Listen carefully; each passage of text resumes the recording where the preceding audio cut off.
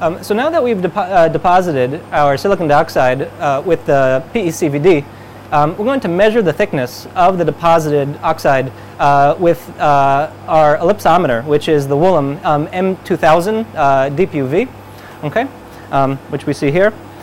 So let's turn on the machine. Okay. This we do with the 3 switches on the bottom. Okay, 1, 2, 3. We will then load the analysis program, which is called WVACE 32. Okay, and the first thing, have a seat. The first thing we have to do is initialize the hardware. One thing that we notice is that there's lots of windows. Let's maximize this. We see that there's lots of windows in the main window. There should be 6 windows. If we see that one of the windows is missing, we can, wait, let's see if we can get this down a little bit. No.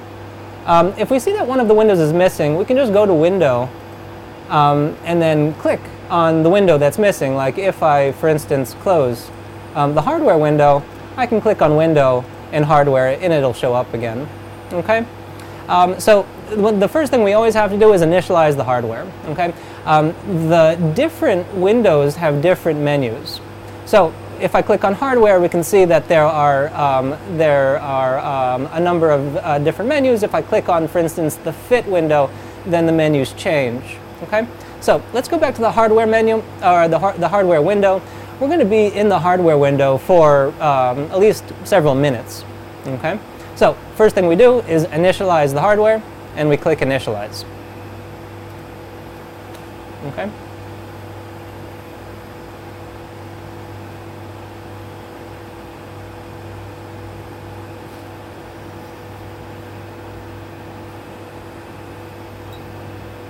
Okay.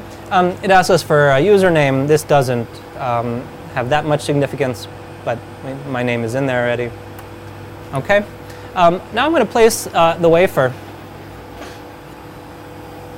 on the stage. This is a motorized stage. Okay. You can see the wafer with the colored silicon dioxide. Okay. You can already, if you're familiar with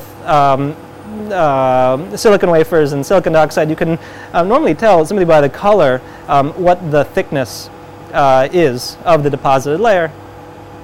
Okay, and this is green to purple. Okay, so we're going to place the wafer between the pins. There are 2 pins for aligning the wafer in the center. Okay, and then we're going to turn on the vacuum, the system vacuum. Okay, and this should hold the wafer in place. Okay. Now, before we begin, we can make sure that the translator would be the motorized stage and all of the micrometers which are attached to the stage. We can make sure that the translator is oriented and also located in the appropriate location and the appropriate angle. If not, then the adjustments that we're going to have to make to the angle of the stage will be a little bit more difficult to appropriately perform. Okay. So let's go to, we're still in the hardware menu, okay, and we'll be in the hardware menu until I mention that we're going to be going to a different window. Okay, so let's go to Move, Translator, and we're going to click on Home Stages, okay, and we can see that the stage is rotating. The translator might also move in the X and Y position, okay, so we were actually in the appropriate location, but it's a good idea to make sure of that. Okay. So now we are going to level the wafer, and we are then going to scan the wafer with our multi-wavelength light sources. Okay. So now we're going to do several things at once, and it's going to be iterative. Okay. Once we change the position, we're going to adjust the Z position, and then we're going to adjust the angle of the tilt of the stage, and then adjust the Z position, and we're going to do that iteratively. Okay, so let's go to acquired data. Okay, and we have the align sample option. If we click align sample without holding the shift button, then this will initiate this will initialize the laser. The laser is simply a laser pointer for finding the center of the beam spot, which we will from our light sources. For a large wafer, we actually don't need to do that because our sample is large enough that we will be located somewhere in the center. For small samples, it's actually a good idea to initialize the laser pointer at the top. So that would be clicking align sample. We'll do that now just for fun. We click align sample, okay?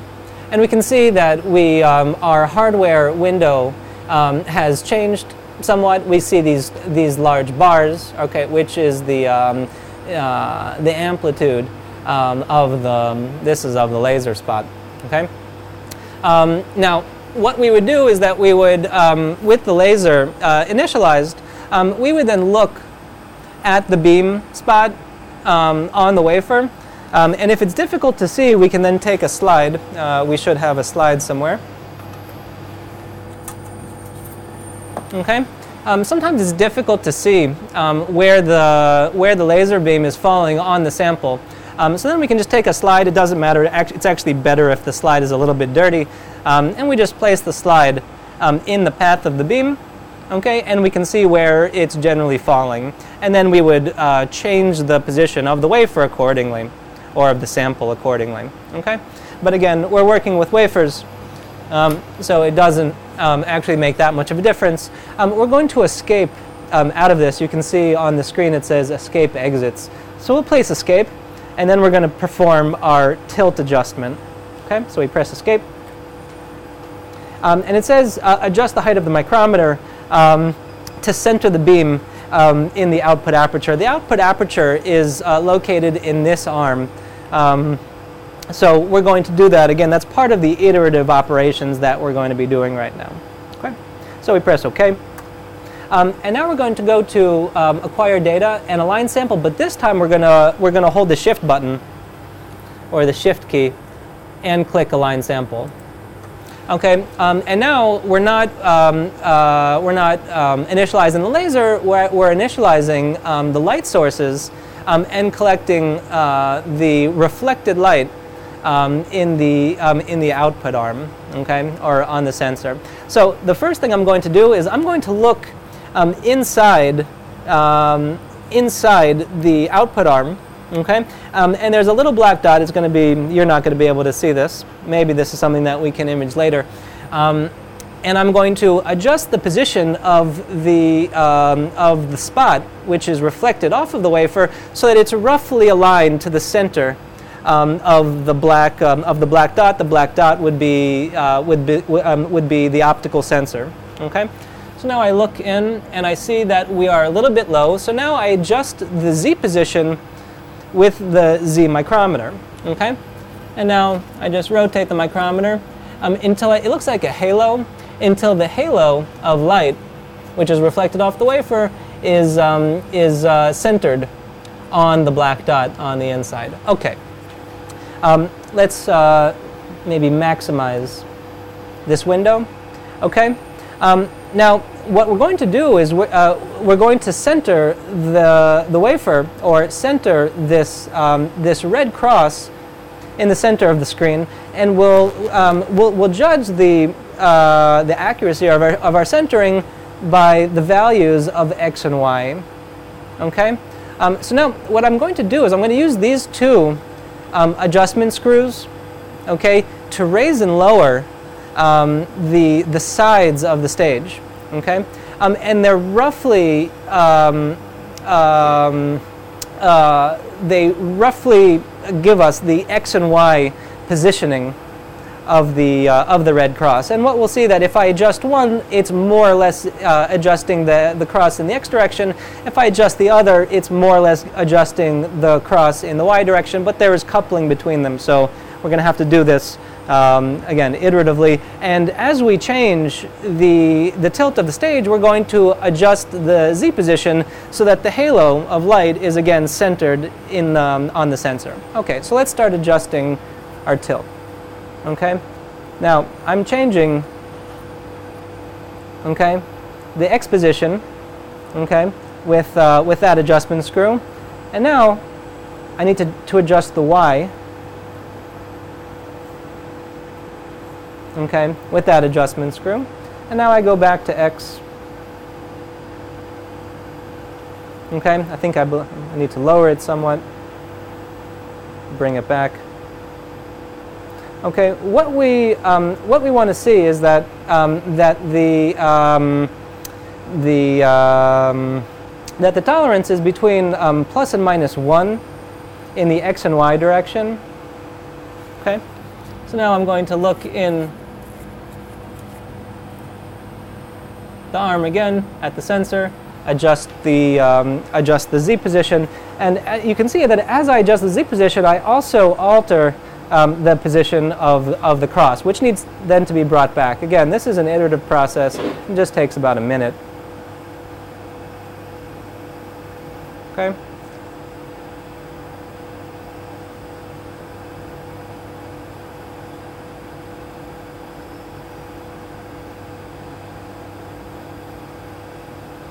Okay, I can see that I'm just about at plus or minus 1.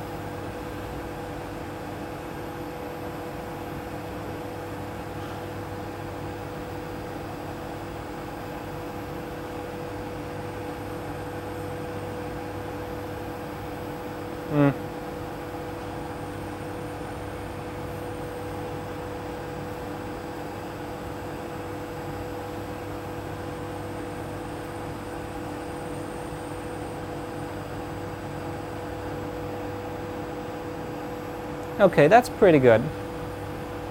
Okay, so we're going to escape, and even though we're a little bit above the plus or minus 1, it's not too much above.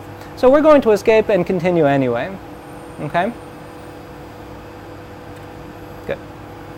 So I hit the escape key. I'm going to minimize or shrink the window. Okay. And now what we're going to do is we're going to scan the waveform. Okay, and to perform the measurement, we go back to, we're still again in the hardware window. We go to the acquired data menu. Okay, and then we click on spectroscopic scan. Okay, and that pulls up a new window. Now this is the VACE scan window. And we have a number of options. Okay, first at the top we can select the appropriate wavelength. There are certain materials which will absorb above or below a certain wavelength, and then we can that would then lead to a measurement which is not very accurate. We can then deselect those wavelengths that are not appropriate for the particular material, okay? So that the measurement will then be able to fit to the model, okay? So I click on the wavelength select button, and you can see that currently all of the wavelengths from deep UV, right, which is about 190, all the way to almost 1,000 nanometers are selected. If I wanted to deselect some wavelengths, I could, for instance, put in a new starting wavelength, let's say 300, and scan up until 900, okay?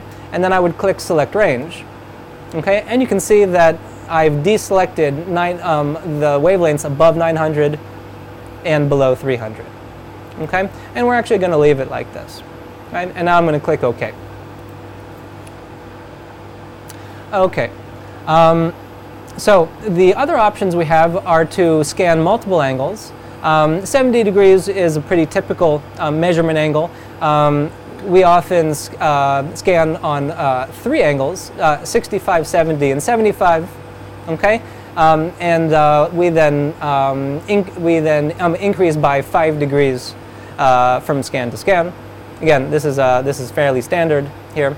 And we can also change our revolutions per measurement, revolutions of the polarizer. The more revolutions per measurement that you use, this will then increase the amount of data, but then also perhaps increase the accuracy of the measurement.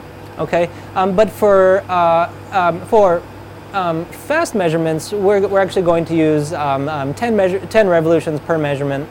Okay. And then we're going to click OK. And once I click OK, we're going to start the measurement. The angle of the arms will change. We'll then measure at 3 angles, and then we're going to try to fit the data to the measurement. Okay, so let's start that.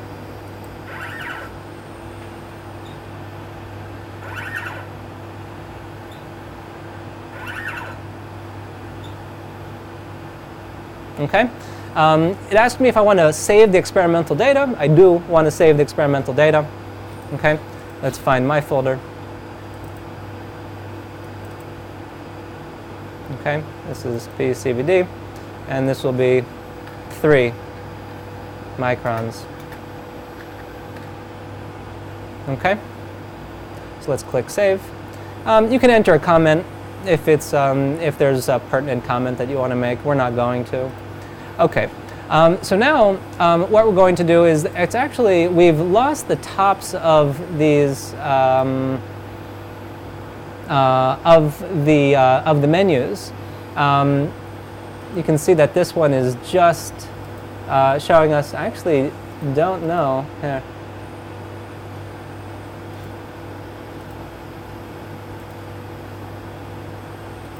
Okay. I just reset the menu layout so that we can see the tops of all of the menus. Okay. Okay. This is pretty typical for our layout. Okay. So now what we're going to do is we are going to go to the model window. Okay, and we're going to start adding our layers. The layers that we have in this case are silicon and silicon dioxide. Okay, so let's add the first layer, and we build the stack of layers from the bottom up. Okay, so let's do that again. I go to the model window, I click on Add Layer, and I find the appropriate layer. In this case, it would be silicon. Silicon JAW is an appropriate model for the material for the silicon wafer. Okay, so let's click OK. Now, when I click OK, it pulls up another window, and the silicon wafer we're not going to fit. We're only going to fit the deposited layer. So the default is 1 millimeter. This is fine. It's not going to affect the measurement at all. So we're just going to click OK and continue on to the silicon dioxide layer. Okay. So we can see that we've just added our substrate, which is the silicon substrate. The thickness that we gave it was 1 millimeter, and the text is in black. If the text were in blue, then this would be a material that we're going to fit to the data. Okay, but we're not fitting the silicon wafer to the data. To the measured data. We're gonna fit the next layer, which is silicon dioxide. Okay, so let's add the next layer.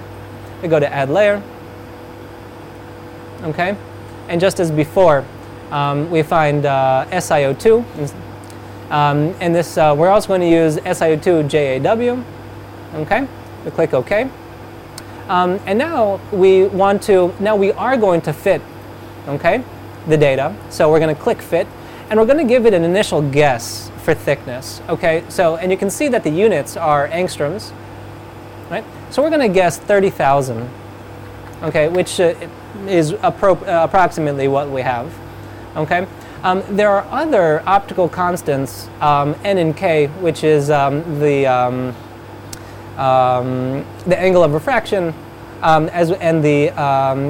this is the coefficient, or I'm sorry, the refractive index. Sorry, and also K, which is the absorption coefficient. Okay, we are not going to initially check these.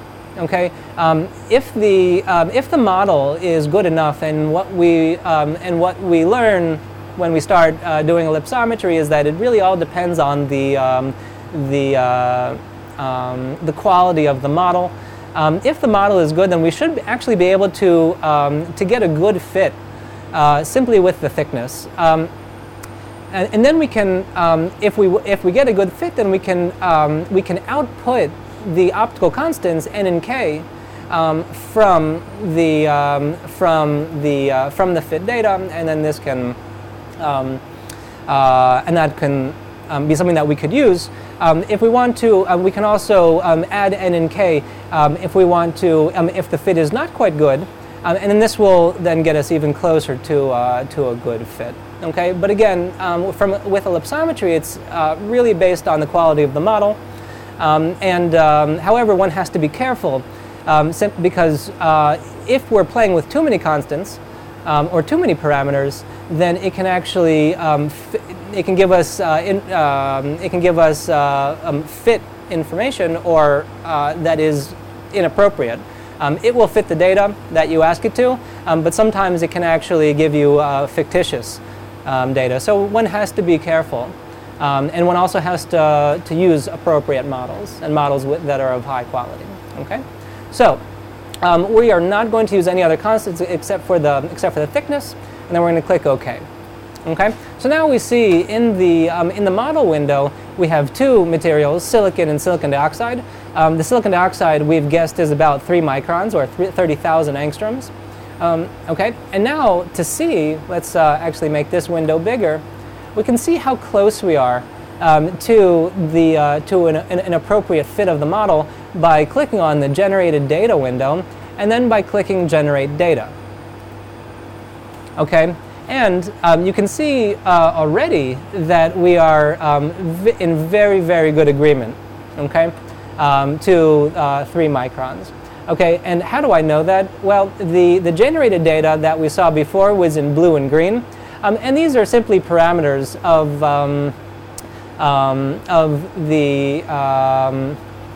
these are coefficients of how the light changes with respect to polarization of the light going through the material. So, and those parameters are psi and delta. One can then use those parameters to find the characteristics of the material. However, it's simply the way that the polarized light changes as it reflects or as it goes through the material and then reflects off the substrate. Okay, but what I'm looking at is I'm looking at the generated model data, which is in red, and we can see that the red generated model data follows the experimental data very well. Okay, you can see that it's very, very close. Okay, and this is obviously what we want. Now we can see how close we are to the experimental data. Okay, and now we're going to do a data fit. Okay, so we're going to click on the fit window. Okay, and we're going to click on edit parameters, the edit params. And now we see that we pulled up another window, and if we had more parameters rather than just thickness, we would have a fit parameter for thickness and then index of refraction, or also the coefficient of absorption. However, we didn't check those boxes, so we only see the thickness value. Okay. And now we're going to, again, give a range of thicknesses which we wanted to use for guessing. So let's input 29,000 angstroms and maybe 31,000 angstroms. Okay, and now we're going to change the number of guesses. Give it 100 guesses. Okay, and we'll change the number of iterations to 10. Okay, every time we change the parameters in the fit parameters window, we need to then click change selected parameters, and we'll see that reflected in this line of the parameter. Okay, so let's click change selected parameters. Okay, and we see that now we've changed the range of thicknesses which is going to use to try to fit the thickness of the material. Okay, and we've also changed the number of global guesses. Okay, now if we want to start the fit, we could click on Global Fit. Okay, and that would then start the fitting process. However, I'm going to show a little trick for increasing the speed, which is something that can be used if we want to just very quickly get a sense of the appropriateness of the data, of the model data to the experimental data. So I'm actually going to click X. I'm going to close this window, and I'm going to go to the experimental data window. Okay, this is the first time we've clicked on the experimental data window. Now, if I go to Range Select, the Range Select menu, I hope you can see this behind the machine. I click on Range Select, and I can skip every 2 data points. Okay, if I skip every 2 data points, then the fitting will actually move along much faster. Okay, so let's click OK, and this is simply. But if we have time to sit and do a much longer fit, then that's something that we don't want to do because it's about accuracy. If we skip every 2, we'll get a slightly less accurate fit. Okay, but let's do skip every 2 data points. Okay, I clicked OK. Let's go back to the fit window. Okay, and go back to the Edit Parameters menu. Okay, and now I can click on Global Fit. Okay, and we can see that in the fit window, the mean square error, which is the error or the statistical error between the generated data, the model data, and the experimental data. Okay, so we see that in parentheses we see the results already of our fit. So the mean square error of the fit is 45, which is actually fairly good because we're using 3 angles. If we used only 1 angle, angle of the arms, then we would actually get a lower MSE because we would have less data to fit. Okay. I can also see in the graph window, okay, that below about 350 nanometers, there seems to be some areas which are not really close to fitting, and this is something that we could actually remove from the data if we began with the initial spectroscopic scan, starting from 350 nanometers rather than 300 nanometers.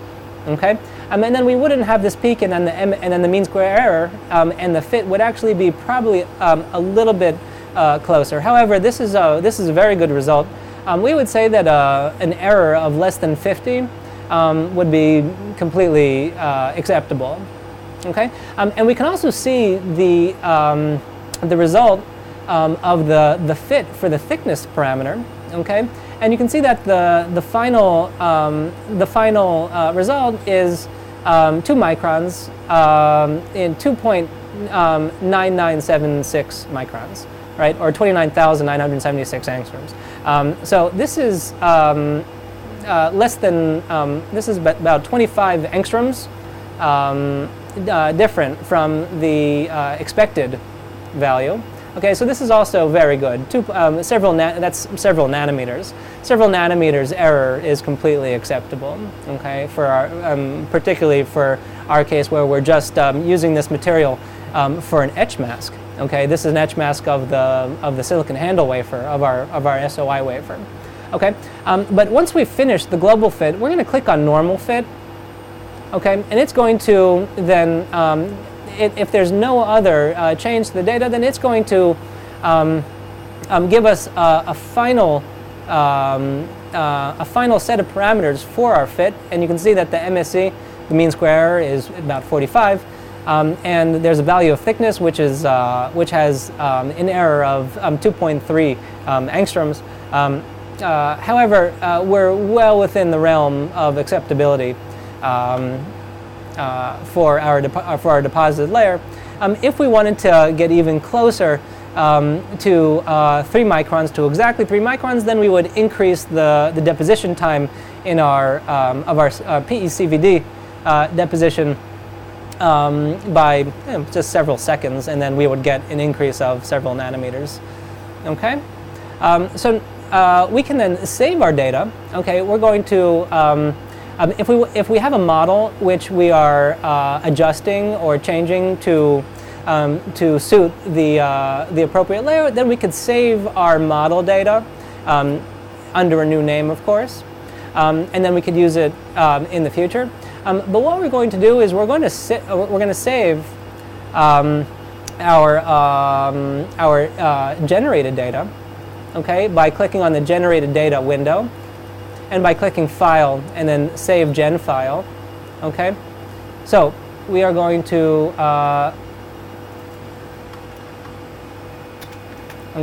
enter in 3 micron 001, and we're going to call this Gen. Okay. We're going to click OK.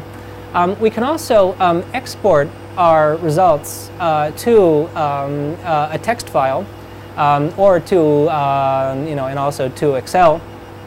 If we click on the Fit window, we can then copy this to clipboard.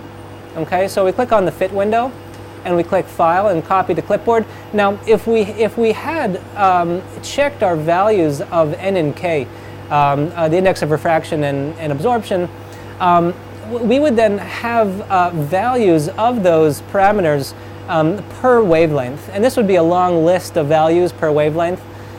We could then copy those into Excel, and we could then plot them.